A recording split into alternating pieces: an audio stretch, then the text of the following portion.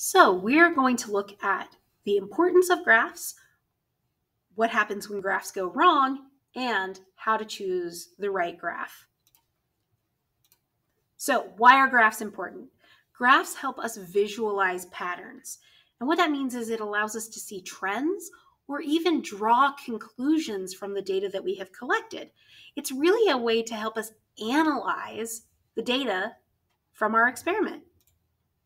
So what happens when a graph goes wrong? Well, a graph that goes wrong is impossible to read or draw any meaningful information from. If we look at this pie chart, all of these numbers are meaningless to us. We have no idea what they mean. Same thing over here, like, are we reading right to left or left to right? Who knows?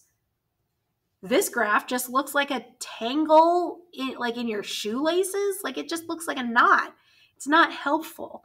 It doesn't tell us anything meaningful, even though we know we're supposed to be getting distance from downtown from major airports. That doesn't tell us anything meaningful. And then finally, is anything actually different here? How is this meaningful? Hard to know. So there are lots of different types of graphs, and it's supposed to provide meaning for the data. So looking at this, these are all the same data set, just graphed differently. And it should be easy to tell which one gives you the best way to draw conclusions from that data set. So what types of graphs do we have? First, we have pie charts or pie graphs. These help us visualize how a population breaks down into subgroups. So we have 100% of the population, and then it's broken down into smaller parts. Then we have bar graphs. Bar graphs allow us to compare discrete numbers. Remember, a discrete number is self-contained. It doesn't really reference anything else. So this graph, we have months of the year, and then we have the number of times something happened in that month. So we can compare those discrete numbers.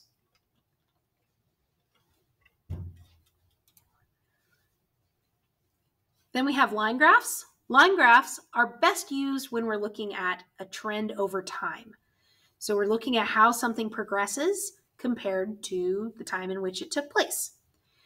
The benefit of a line graph is we can actually take multiple data sets and graph them on the same plane.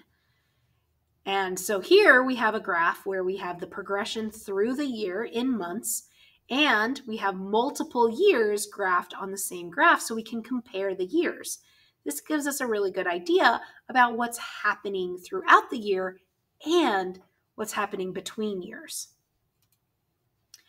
Then we have scatter plots. Scatter plots are where we take two different data sets and graph them on the same plane, and then we look to see if we can find any trends in that set of data. And when we do, we often add what we call a trend line. That trend line then allows us to kind of make a connection between those data sets. But it's important to remember that because we found a correlation does not mean we found causation. And then finally, we have histograms. Histograms are where we're taking a population and we're taking some kind of characteristic and we're breaking it out into subgroups of that population. So maybe we're looking at height in this graph, and we're looking at maybe